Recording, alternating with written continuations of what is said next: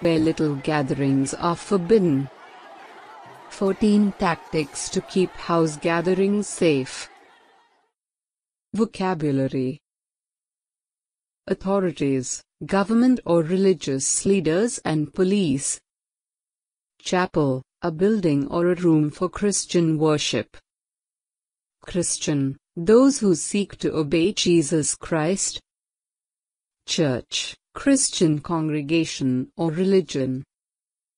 Gathering, Christians meeting together. Hostile, seeking to stop or to forbid Christian activities.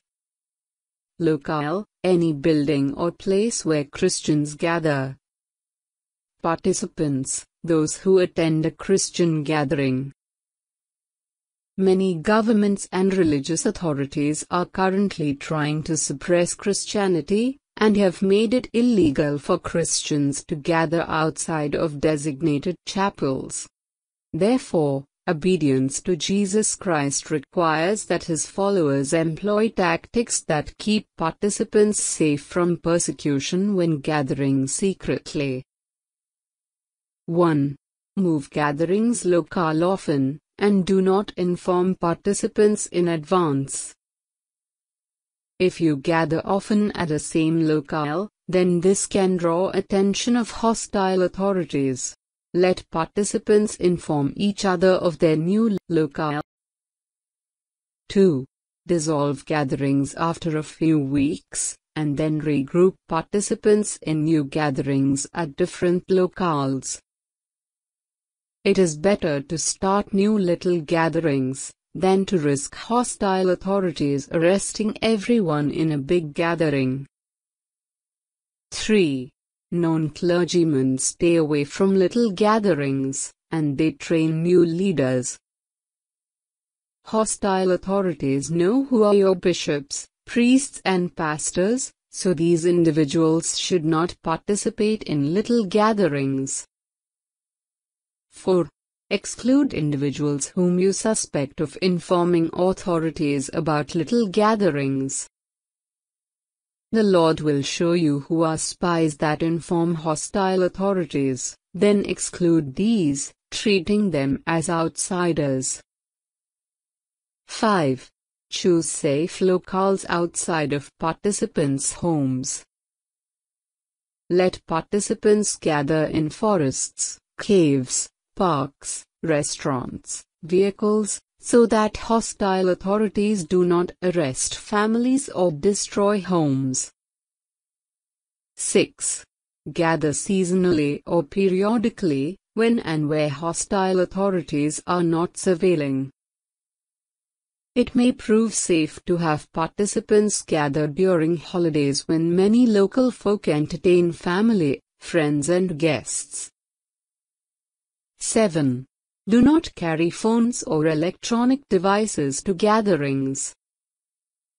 You must presume that hostile authorities listen to your phone conversations and read your electronic and email messages. 8.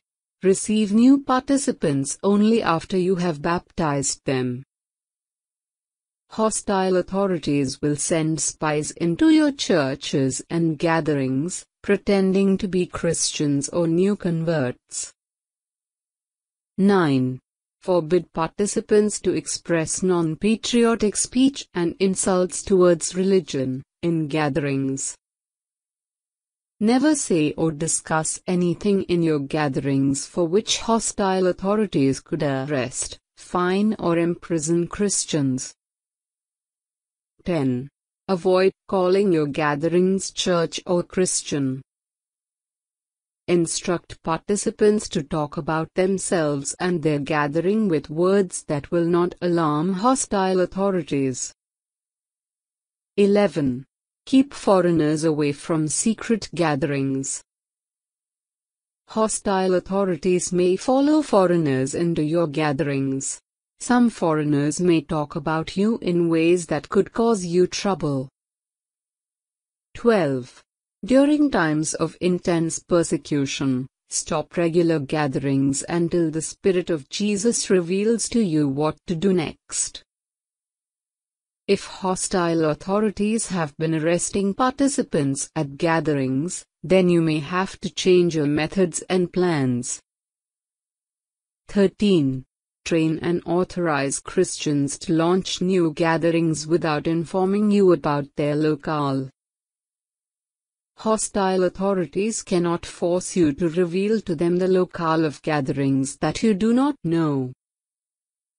14. Pray continually in every gathering to remain invisible to hostile authorities. Thousands of little gatherings like yours have been multiplying for years, unknowns to hostile authorities, because God keeps them safe.